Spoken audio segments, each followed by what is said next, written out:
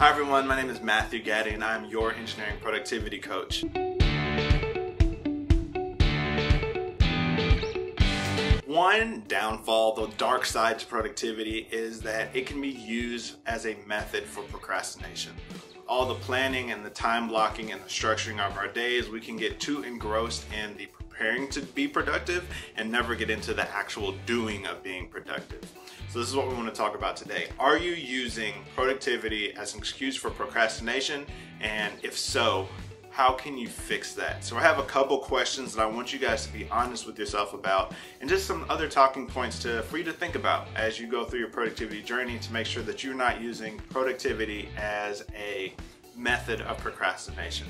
So the first thing I want you to think about is, are you planning to take action or are you planning to avoid action? Is the planning that you're doing going to support you? Are you in your journey, or are you doing it so you don't actually have to start? A good example of this would be preparing to climb a mountain. Are you assembling your gear and are you getting everything together so that when you go on the mountain you know where everything is, you have all your equipment, or are you continually to put your gear together so you never really go up the mountain? Think about that.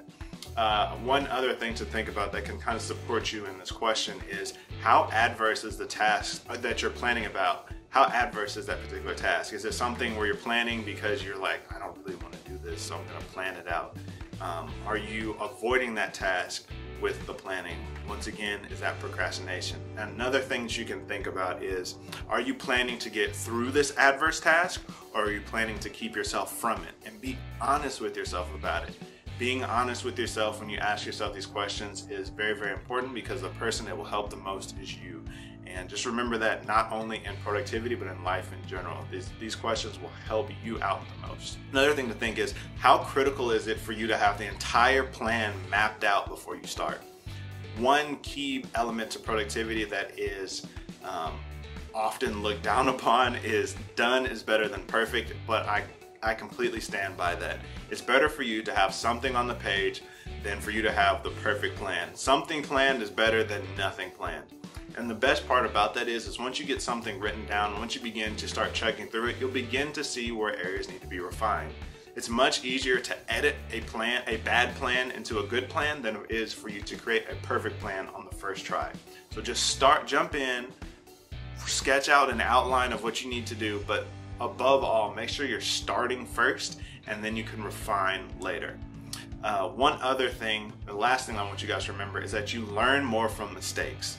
You learn more from mistakes because they hurt, and they typically give you immediate feedback and a reminder of what not to do. So if you're in a case where you're trying something new and you don't have anyone to ask or give advice over whatever is going on, go in, don't be afraid to make mistakes, own the mistakes that you make, and make sure that you don't have them happen again. Mistakes are effective because they hurt, and we have this pain-pleasure complex in our brains where we try to avoid pain and we run towards pleasure. So use that to your advantage.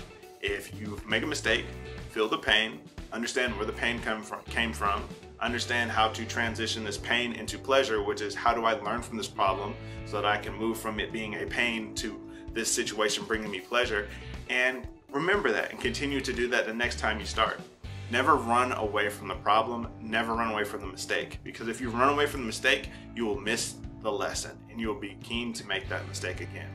The most difficult thing for you to do sometimes, and one thing that I am being more intentional about as well, is when you're making a mistake, admit you make the mistake and just live with the consequences, because it's better for you to make the mistake, acknowledge it, and get it right and fixed, than it is for you to avoid acknowledging the mistake, never learn the right way to do it, and continue to make that mistake over and over and over and over again. Because the more that mistake is made, the bigger the ramifications, negative ramifications of that mistake being made is.